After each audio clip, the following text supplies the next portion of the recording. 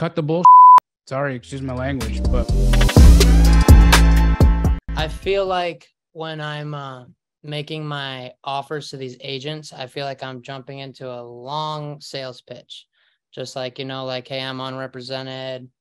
I can come in 1% EMD, blah, blah, blah, blah, blah. Just the whole works. I just feel like I'm coming off as a sales pitch because obviously my offer is nowhere near their list price.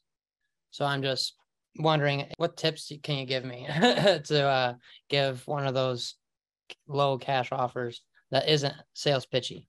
cut the bull. Sorry, excuse my language, but Oh, please. I mean it. Here's what's happening. You're scared to say the number. Right. So you're just piling on a BS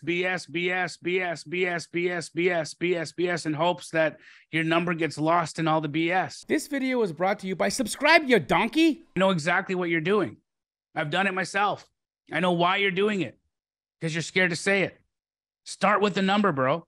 Okay. That's the tip.